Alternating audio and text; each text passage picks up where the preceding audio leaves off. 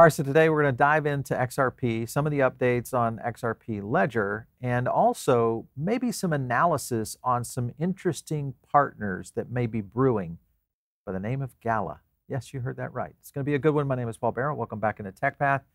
This is going to be a good topic today. I think you guys will like it. We're going to break down a few things that will give you some indication as to maybe could there be a partnership here brewing around Gala and XRP. Let me kind of explain. We'll jump into a first topic here. More assets, greater interoperability now coming to XRP Ledger thanks to a new partnership. A couple of things they've highlighted here. GateHub, largest ledger gateway provider, XRPL Labs, the creators of the Xumm wallet, now have announced a strategic partnership. This alliance, of course, will aim to enhance XRPL, the ecosystem, by introducing a few more assets and facilitating effortless value transfer between XRP and other prominent networks. So this is a good news for the ledger in general. Further in the article here, it's talking about adoption and interoperability. Partnership aims to promote the adoption of XRP and other digital assets within the DeFi ecosystem. Also, planning to enhance interoperability across various blockchains. Again, this would be another big win for XRP if this does start to gain traction. European users have an exclusive benefit of using the instant card, which can do a top-up method. I'll explain that here in a second. All right, so let me get into a little bit here around the GateHub joining forces with XRPL and the potential for an on-off ramp for 14 assets. Let me kind of just buzz down to this, showing a little bit about the Xumm wallet.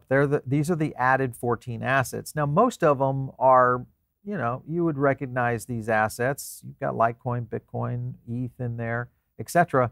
But then you have Gala right here, the only Web3 token that is in this array.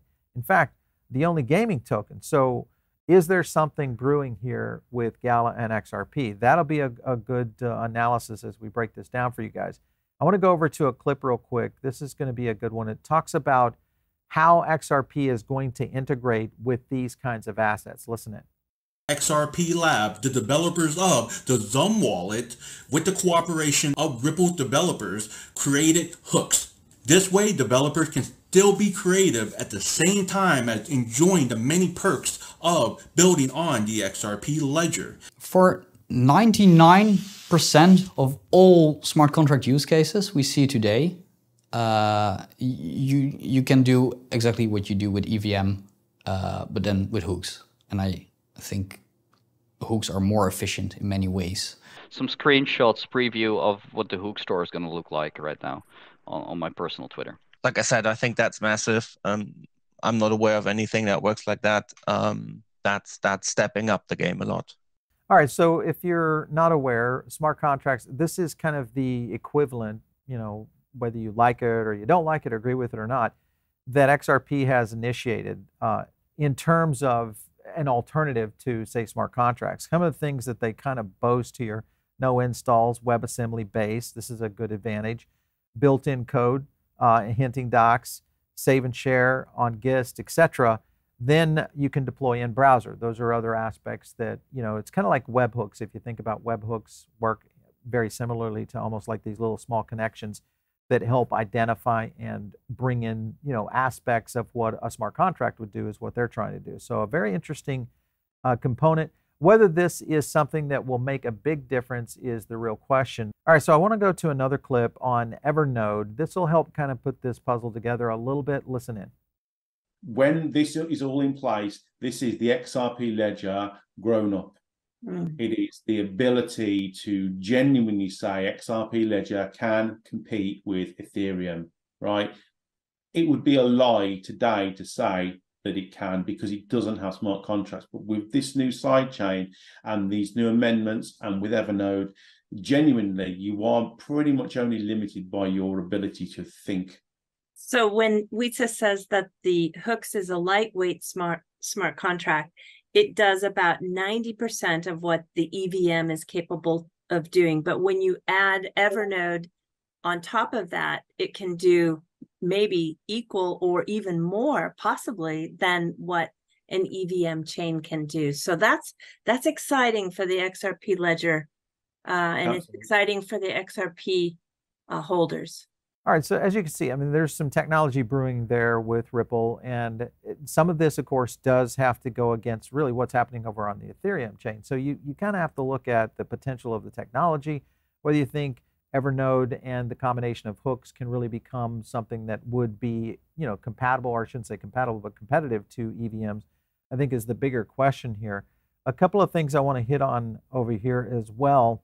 They're just kind of showing the launch here of the roadmap. This is talking about a launch around October through December. So here we are in fourth quarter. Could be, but they're still kind of playing a little bit of tongue-in-cheek there with that. So I don't know. This will be interesting to see. This next point right here is just talking about the Xumm wallet. And soon your Xumm wallet and Tangem cards can be ordered with prepaid XRP. This will be interesting because if you haven't seen this, this essentially gives you the ability to add almost any kind of custom card to a wallet like this, which, like say a Tangem wallet, which will be able to maybe connect into bigger brands, other blockchains, other NFT projects, etc., that could kind of play into this. Another aspect that I wanted to show here, this is kind of interesting because you're talking about a major event that could be happening in the fourth quarter here. And that is if we got an XRP listing on Robinhood, what it could mean for crypto. Pretty big rumors, of course, still a rumor here, is that Robinhood might list XRP by the close of 2023. I think, of course, we already know with Robinhood, they've had so much movement just by, the trading levels on Doge. I think the community, when you think about the communities that are out there, the XRP community would be a massive one for Robinhood to take on and kind of move to that next level.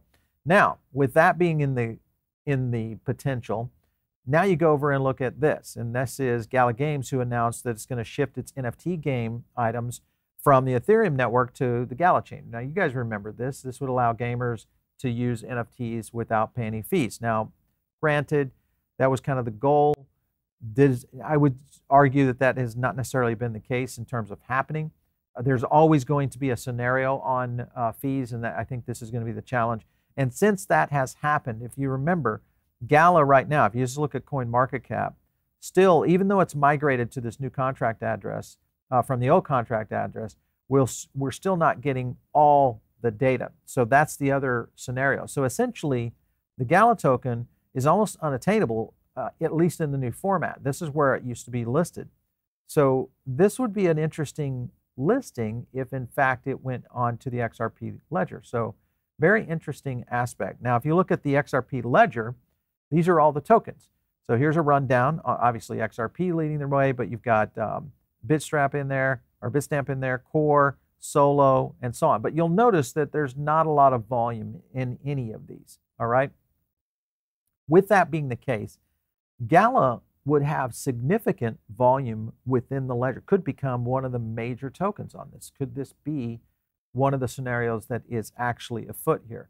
If you take a look at that, and then you go look at Ripple trying to do some things around NFTs and bringing them onto the ledger, meaning they've got a lot of different creator programs. This was a creator fund. Let me kind of zoom in on that for you guys. This was a fund of $250 million commitment to help creators bring their NFT projects onto the market. And again, this might be another place for Gala to go after a large amount of funding and assistance that could be based into a chain that has such a dynamic ecosystem, and better yet, has one of the biggest social ecosystems out there.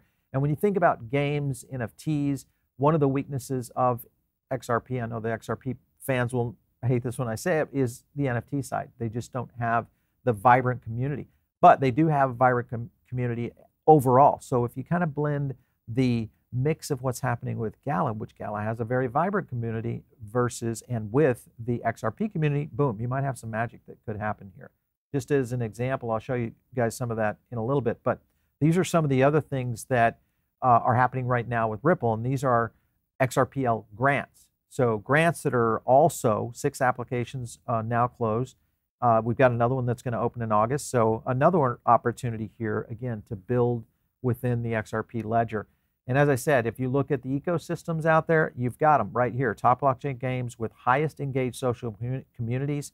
Gala right there at number 3, 3.28 million. That's significant. And this is one of the reasons that we've been a big fan of Gala in the past.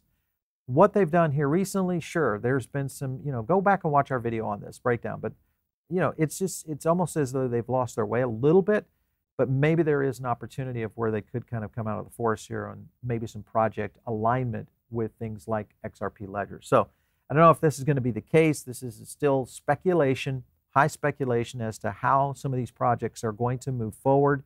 Where are the right partnerships? What are some of the things that could happen to kind of help projects really accelerate? And if you look at the chains that have been really a pent-up demand for, like Ripple and XRP, because of what's happened with the SEC over the past several years, and you look at other chains, you know that they're not necessarily going to go the EVM route because they've kind of already migrated away from that. So is there an alternative strategy that could be in the mix? Love to get your opinion on this. We always love to get you guys' feedback. Drop some comments down below. You'll probably hit me on Twitter crazy on just ideas of how this might work. But this is how speculation works. What you're trying to understand is how this technology is going to move to the next level. Who are the partners going to be? If you can start to outguess what's happening based on what we see in the marketplace, there's where you're going to end up really getting in on some early alpha. So make sure and stay tuned for that. If you guys are not joined in on our Diamond Circle, it's one of the best things you can do, and that is very easy. Just click the link down below. You can join for free. We do additional podcasts and all kinds of stuff over there. If you want to reach me, it's out there on Twitter, @Paul Barron. We'll catch you next time right here on TechPath.